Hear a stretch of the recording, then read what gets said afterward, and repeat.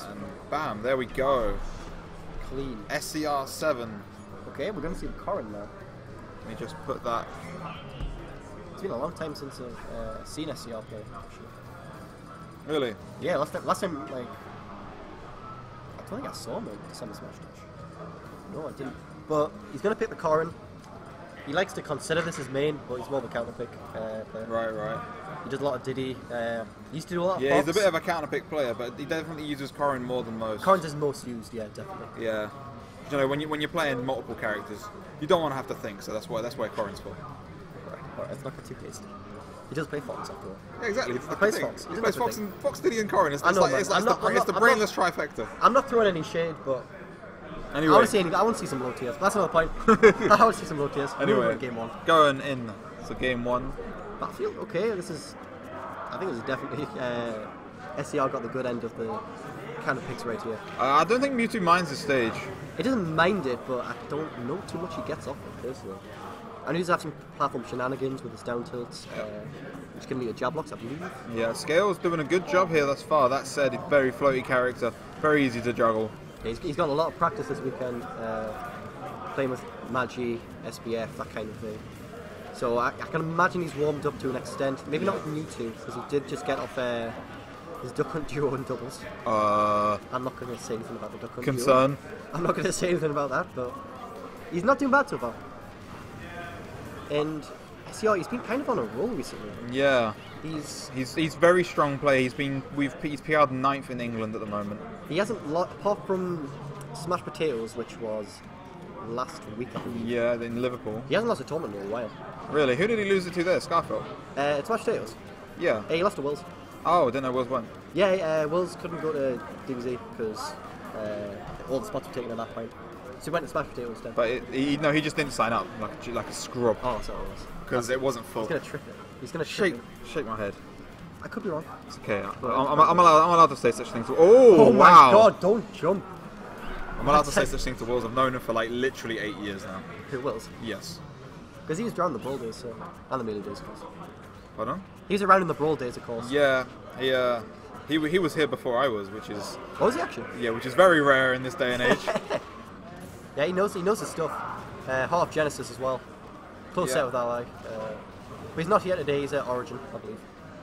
Playing Melee. I don't know what Why would you do that to yourself? Does Origin have a big TV? Just saying. No, well they do, but the TV's a big in the back, not Really? screen size. Oh, that's not good enough. You know, they've got the big old chunky CRT backs. Oh yeah, CRT, yeah. But wow, we missed a lot of this.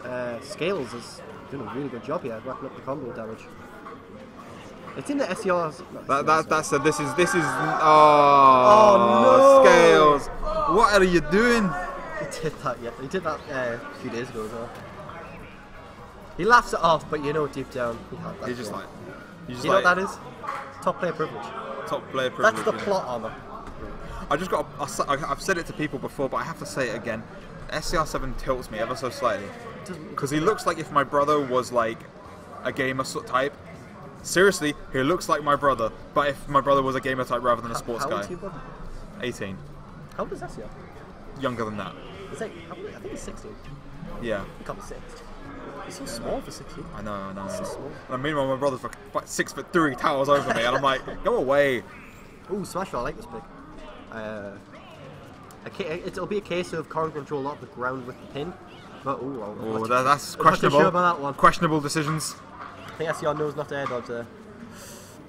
You say that, but sometimes you kind of have to. So you just have to go through things. It's like, I know you're Mewtwo, but what's the biggest risk? You'll take like what, 20 damage at most. It'll pay off if you land it. Right now, I'm liking the play of the. Ooh. Scales is struggling to get down. I like that cancel with the neutral B there. He didn't have the double jump, but it does manage to just quickly drop him down to the floor. Straight to the Smashville platform. Oh my days, he does go for the tip of pin. I like that down tilt, he can do the spacing. Yeah, Mewtwo's down to obviously an incredibly good move. It's definitely one. It's not spammable by any stretch of the imagination, but if you do land it, heavy follow-ups on that move. Well, as long as it's not the tipper in it. As long as you not the tipper.